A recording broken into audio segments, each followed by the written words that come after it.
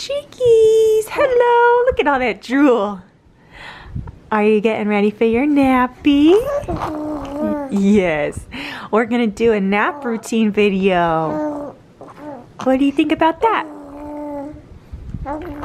Yes. Hi guys, so we're gonna do a little nap routine video for Callie's nap routine. Oh. You gotta get it together for this clip. Get it together. But we have kind of started a nap routine, and it has been working pretty well for us. Now, I do want to say that every baby's different, and this may not work for your baby. She is going to be 3 months old tomorrow. 3 months old tomorrow.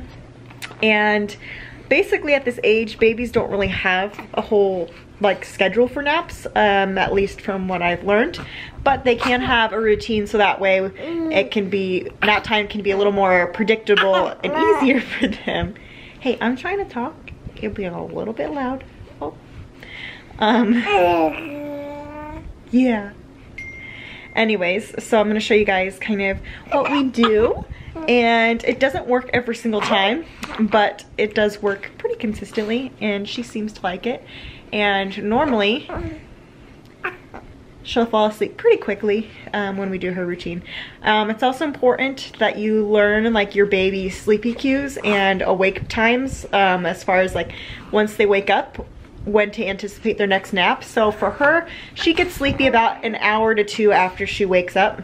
And so when she starts showing her sleepy cues, I'll put her down for a nap.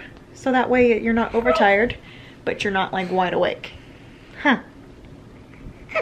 Also, I will say that we have been doing the taking care of babies sleep stuff. That's kind of where I've gotten a lot of my ideas and information from. So I will link her stuff below. I've found it really helpful for the newborn stage, and then now this next 3 to 4 month period that we're in right now. Huh. So you ready for your nap? Yeah. You're so close to laughing.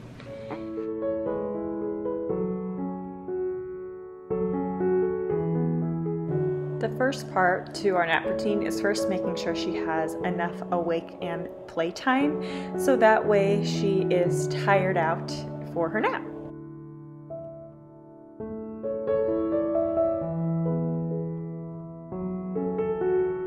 Next, we will do a diaper change, and I will also swaddle her.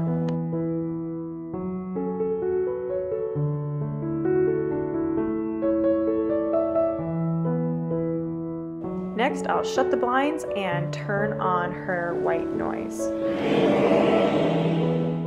Next, we will bounce on this ball, and if you don't have one of these balls, these are amazing for bouncing your babies to sleep. So if you use one during your pregnancy, do not deflate it. Trust me. And we will sing a couple songs, and then I will start doing the shh noise, which is kind of a trigger to her that it's time to be sleepy. It can take anywhere from 2 minutes to 10 minutes for me to get her to sleep, but this method does seem to work pretty well.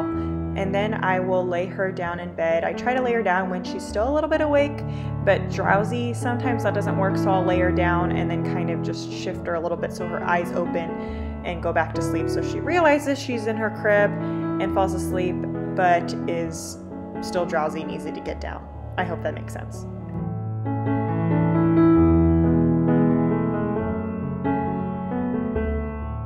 Next, I have to make sure all the pets are out of the room, and all 4 of them are in here, so I have to shoo them all out. And sorry, this clip is kind of blurry, but I thought it was cute that they all were in here when I was getting her down for a nap.